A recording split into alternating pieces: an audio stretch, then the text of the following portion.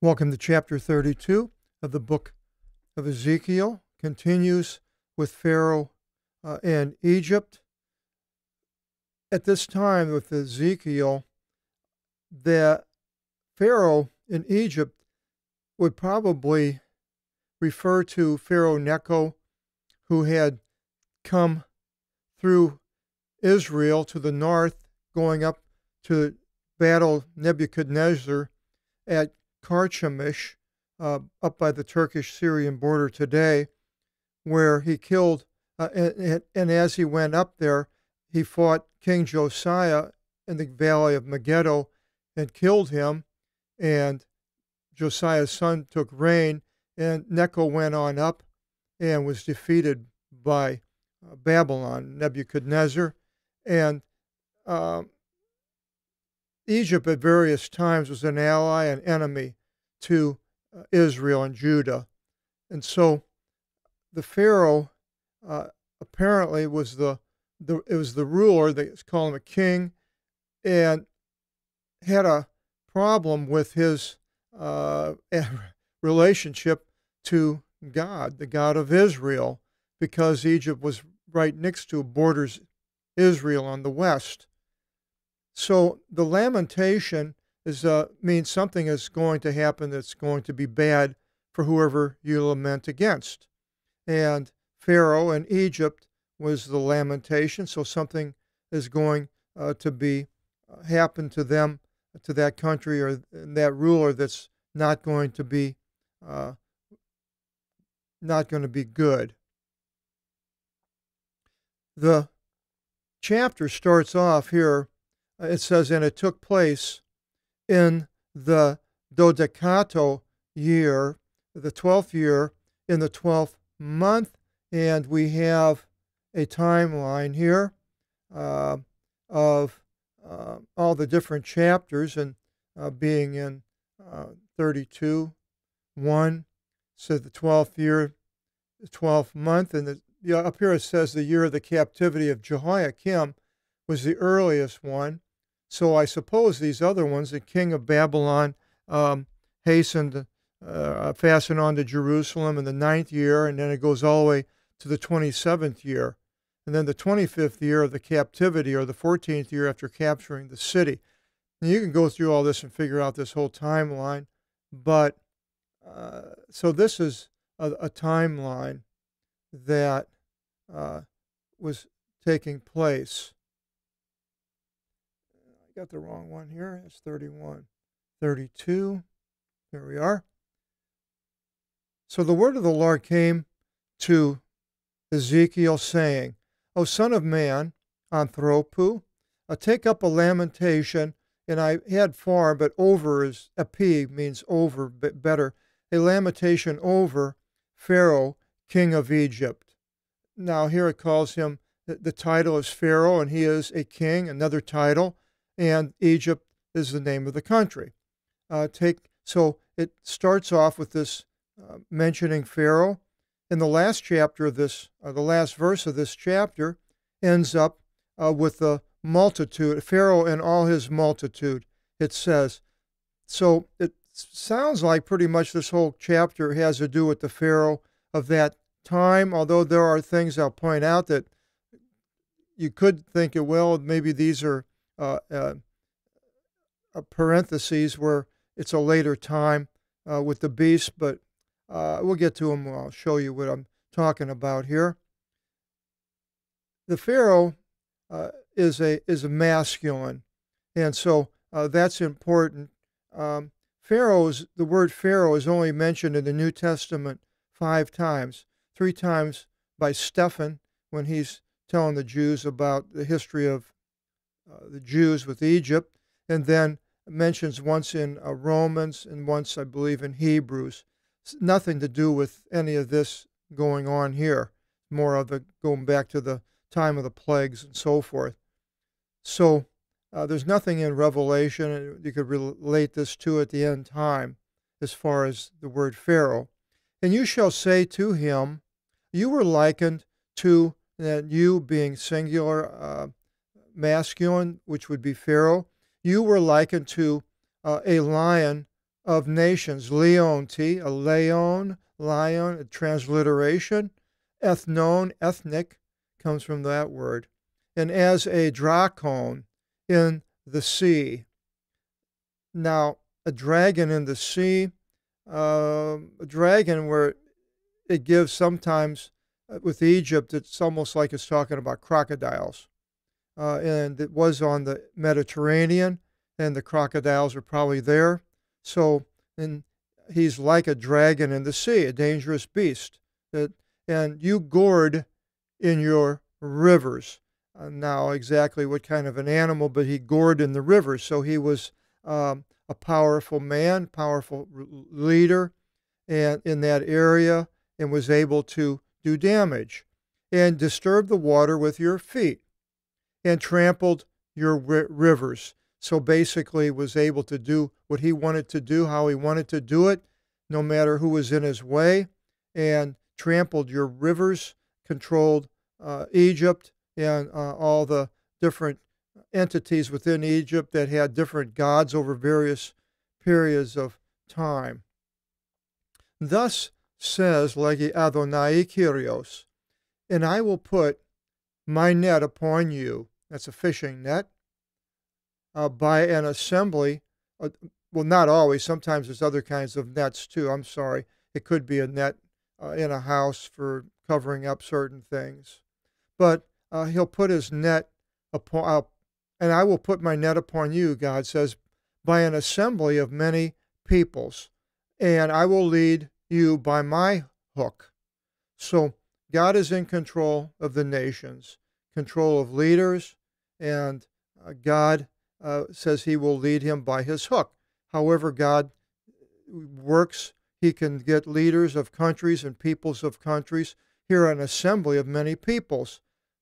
He can use these peoples for his purposes, and God is in control. He allows people to have a certain amount of freedom, but a lot of times the freedom what people think they have, like in a democracy, is actually, it works for the benefit of doing God's will, whether it's good or whether it's bad. And I will stretch you upon the earth, basically is sort of like the fishing nets where they dried them out on the land, and the plains shall be filled. Now, this is almost like somebody that's dying, or death, the end of them, stretching them out upon the earth. And I shall set upon you all the birds of the heaven, and that is more or less the birds that eat carrion, the dead meat that you see with these vultures and other birds that eat carrion. So its figure is of something bad is going to happen to Pharaoh. He will be dead meat, or the birds of the heaven. When he says, and will fill up from out of you all the wild beasts of all the earth. So it's going to be a worldwide situation where the world at that time was very small compared to what we know it now today. Basically, the Eastern Mediterranean is what it was talking about here. Anything west of the Mediterranean was pretty much the barbarians, England, Spain, the Gauls up in France, even Italy was before the Roman Empire, before the Greek Empire here. And I will put your flesh upon the mountains. And basically went earlier with the Phoenicians who traveled all over the Mediterranean and traded with all these ancient peoples. And I will put your flesh upon the mountains again, and I will fill up ravines from your blood. And so the idea of his death and the army, so forth, filling up ravines, a lot of dead people, soldiers, and so forth. And I will water the earth from your excrement. Well, now, so the excrement from the body comes out in urine and feces, so exactly which one, I'm not exactly sure, but watering the earth sounds like it would be the urine. And from your multitude upon the mountains, I will fill up the ravines from you. with all of his multitude of the soldiers, I suppose it's talking about here, and they will fill up these ravines with the dead. And I will cover up the heaven in your being extinguished, and I will darken his stars. And the his, I believe, is Pharaoh, because it's in the masculine. The only one that I know of that would be his. Here's one place you could say, well, this is the future with the beast. Well, it says, and I will cover the sun by a cloud, and the moon in no way shall her light appear. Now, we do have 3 places I'd like to mention. One is Revelation 6:12, where it says, and the sun became black as a sackcloth made of hair. So there is that tie to Revelation. And then Joel, in 2:10, it says, and the sun and the moon shall darken, and the stars shall let down their brightness. And this is a future time. And then in Joel 3:14, 15, it says, sounds resounded in the valley of punishment. For the day of the Lord is near in the valley of punishment. The sun and the moon shall darken, and the stars shall let down their brightness. So there is that tie, but I'm not certain if you could tie that in here. All the things shining light, phosphorus, comes from that. In the Urano, heaven, Uranus, the planet, Uranus, Urano, comes from that. The light shall darken over you, and I will appoint darkness over your land, says the Lord, the Lord. Now, this darkness over the land happened earlier when one of the plagues was darkness, when Moses was leading the children from out of Egypt. Now, I don't think he's relating back to Moses, but I just thought I'd bring this darkness out as happened before to Egypt. And it says, Kyrios, Kyrios, and so you see here it's capital L, small O-R-D, and down here it's all capital L, capital O, capital R, capital D.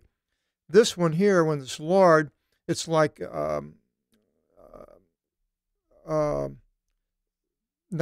one would be Yahweh, Jehovah, the Lord, Jesus Christ, the Master, the not Elohim. I'm trying to think of the other word for God, but it's the Almighty, the Lord.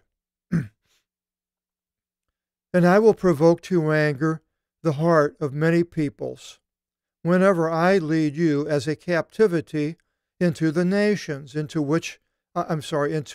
a land which you knew not. Well, now I don't know about Egypt being taken captive into all these nations, if that's happened already in the past. Maybe it did with Nebuchadnezzar when he came there. And many nations shall be gloomy over you, and their kings shall be amazed by a ecstasy. We have an ecstasy, a change of state. They relied upon Egypt. And when they see it being destroyed, then they're going to be amazed. Now, the allies to Egypt could have been Ethiopia and Libya, other countries close by against Babylon. But they will be amazed at a change of state in the flying of my broadsword unto their faces. Now, the flying of the broadsword is an interesting thing. The broadsword is in the book of Revelation, and the flying, I'm not, it could be a tie again to the future. Waiting for their downfall, these peoples, from the day of your downfall. For thus says Kyrios, Kyrios, the broadsword of the king of Babylon shall come upon you. So now here we see Babylon and Nebuchadnezzar, and that broadsword is going to hit Necho when he's up there at the Battle of Carchemish, and he was defeated. With swords of giganton, of giants. The giants, it says, and we first see this word giganton in Genesis 6:4, and it says, the giants were upon the earth in those days. And after that, the sons of God continually entered to the daughters of men and procreated for themselves. Those were the giants from the eon, the renowned men. So now, the daughters of man and procreated for themselves, anthropos, which is man, and the sons of God, which we're not exactly sure what these sons of God were, but they had intercourse apparently, and then the giants of the eon came from them. They're renowned men. Goliath was one of them. And we're told about others that had 6 fingers and 6 toes. So these giants were around, but they finally dwindled down to not be around anymore. And it says, with swords of giants, even I shall throw down your strength, pestilent ones from all nations. So all the nations with Egypt are going to be destroyed, thrown down. And they shall destroy the insolence of Egypt. The giants, the swords of giants, the pestilent ones from the nations, maybe it's talking about that they will destroy the, so maybe it's talking about other nations. It's hard to say here because of the they. Who is the they?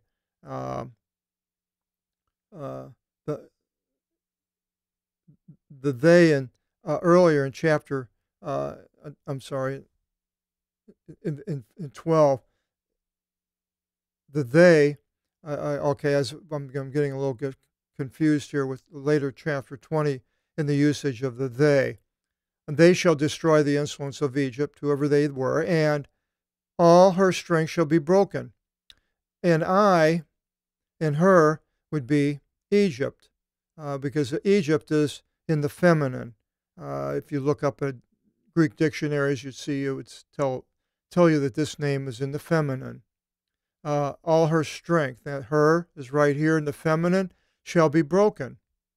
And I will destroy all her cattle, Egypt, from much water. So the cattle, now, they're not going to, apparently the water is going to cease as much as they had, I suppose. And in no way shall a foot of man disturb it any more. And the track of cattle in no way shall trample it. And I suppose it's talking about Egypt, and if this happened to a certain extent, I don't know, or if it's in the future. Then shall their waters be still, and the rivers shall go forth as oil, says Adonai the Lord. Now, as oil, does it mean slow? I'm guessing that's probably what it means here, a lack of water.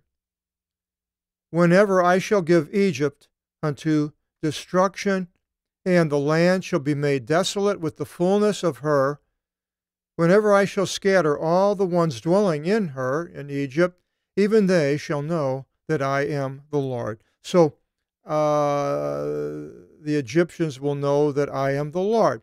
Now, has that happened, or is it going to happen? I don't know. Could be either one, I suppose. I don't know if the people at that time, when they were defeated, considered Yahweh as being the one that they knew who did it. And there is a lamentation, and they shall lament him. And the him, I believe, here is probably Pharaoh, because he is the masculine. And it says back up here, well, when, someplace, when this happens. So that could have been a future. There is a lamentation, and they shall lament him. And the daughters of the nations shall lament him over Egypt, over what happens to the country, and the physical and political. And over all her strength they shall lament her, says Kyrios, Kyrios, again, the Lord Yahweh. And now it changes a little, and it happened in the 12th year, the same year, in the 15th of the month. The word of the, doesn't say which month, though, does it? The word of the Lord came to me, saying, O son of man, lament over the multitude of Egypt. Plethos, plethora comes from that word. Lament over the multitude of Egypt. So now we don't have Pharaoh yet, or exactly, it's the multitude of Egypt, the people there. When, doesn't say. For the daughters, 3 shall bring her down, her being Egypt, even the nations dead into the depths, even the nations will bring her down, dead into the depths of the earth, to the ones going down into the pit. Now we have the lake of fire in the New Testament, but this word here, 998.1, only appears in the Old Testament because it's got a decimal there. So that means anytime there's a decimal, the word only appears in the Old Testament. Here's another one that's good looking. Only appears in the Old Testament. Most of these other now the other ones can be in the New and the Old. Of course, they're in the Old because we're here in the Old, so we know where they're in the Old and the New.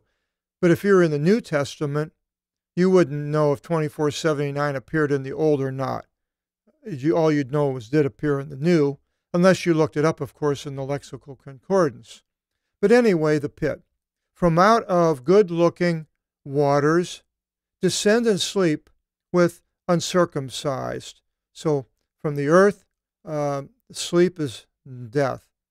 Death of the individuals and death of nations and peoples and so forth. Among the midst of one slain by sword, they shall fall with him. That is, the one slain shall fall with, I believe, him as being Pharaoh. Here, I mean, it doesn't mention him, a Pharaoh, over the multitude of Egypt is plural. So there's nowhere here it says him. So I'm guessing it goes back to Pharaoh because it ends up with Pharaoh. So, and all of his strength shall sleep. So again, against Pharaoh. And the giants shall say to you in the depth of the pit. So now all these giants that were in the pit apparently were the evil people go that have caused havoc on the earth using warfare. And these giants down in the pit said, you are not best. Go down and sleep with the ones uncircumcised in the midst of the ones slain by sword. There, located there in the pit, is Assur, Assyria, and all his synagogue, a synagogue, a gathering around about, Kiklos, circle, his grave. Assyria and his gathering around about his grave. Now, is that Egypt, or is it talking about, I believe, probably Assyria, because Assyria, I think, I'm not sure if Assyria is masculine or not. Forgot to look that up. That would tell you if it was. It's not feminine, so it wouldn't be Pharaoh. Pharaoh is feminine. Okay, so Assyria, and all slain having fallen by sword. So all these people in the pit having fallen by the sword. The ones given his graves in the sides of the pit, and his gathering existed surrounding his tomb, the tomb of Pharaoh, and the ones in the pit, whoever they were. All the slain having fallen by the sword, the ones giving them fear upon the land of life. So all the people that were doing bad things, causing havoc, like I said, causing a fear upon the land of the living. And then he lists some of them. There is Elam, and Elam is Iran today, and all his force surrounding his tomb. So ties in Iran with the destruction of Egypt, could be a future. All the slain having fallen by the sword, and the ones going down uncircumcised into the depth of the earth, putting the fear of them upon the land of life. And they took their torment with the ones going down into the pit. So the end of all these people that are doing all these horrible, evil things, they will be sent to the pit. And exactly, it's more of a condition for groupings of people rather than individuals here. It's interesting how it brings that down into this pit. In the midst of the slain, we can add that word to the English Derivatives book. We have the word, it's a travmation, and we have trauma. In the midst of the travmation, there they put Mosok ke Thovel.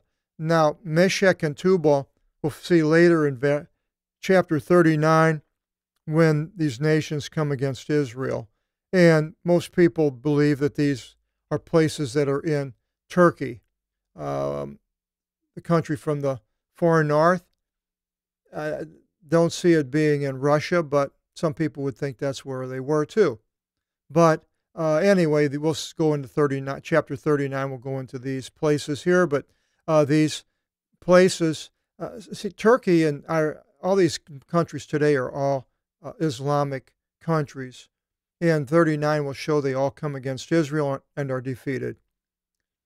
And all his strength surrounding his tomb. Now, I had a hard time with that one because of his strength and all his strength surrounding his tomb.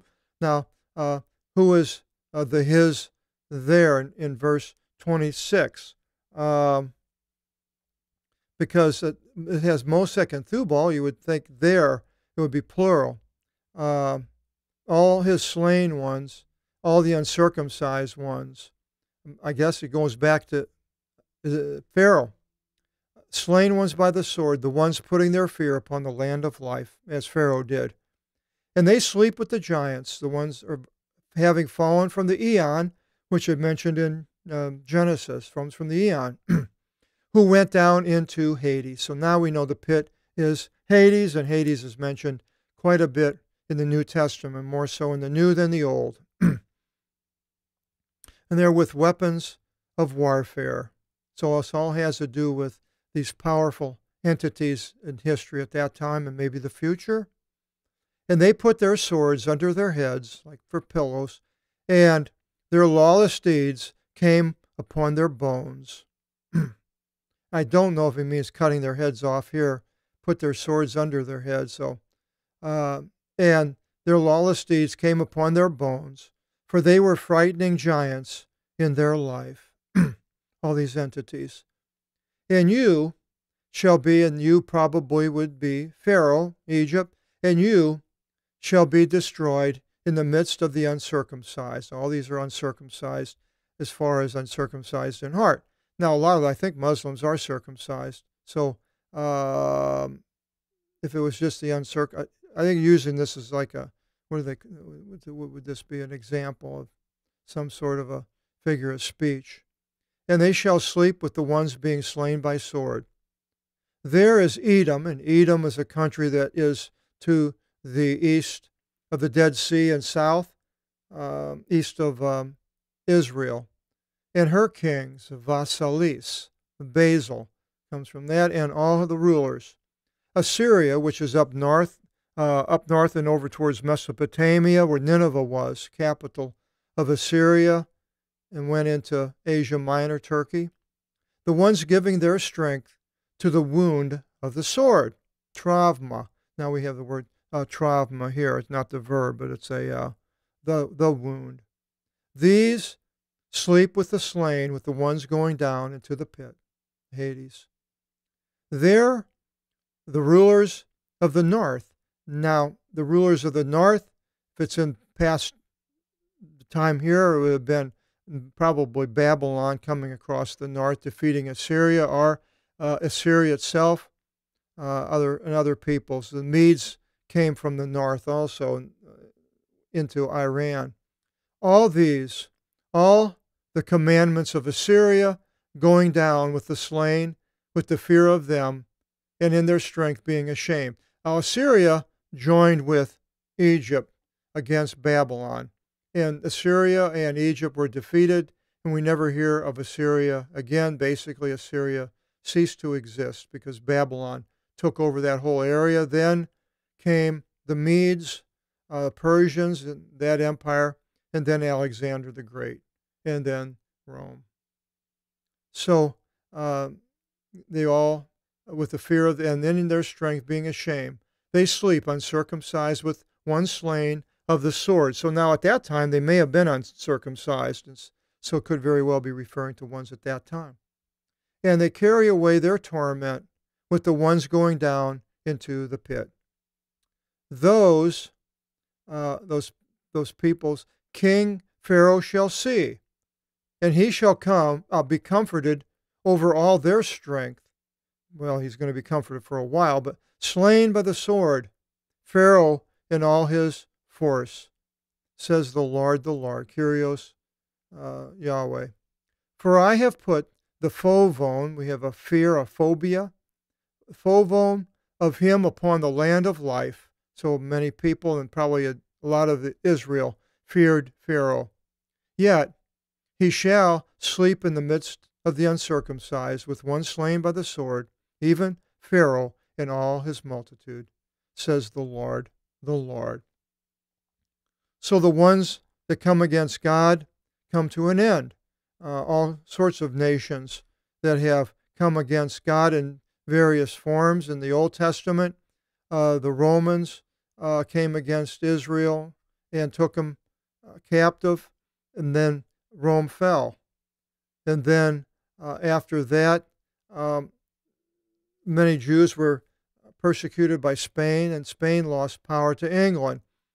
And now England ruled for hundreds of years, and now England has walked away from God pretty much.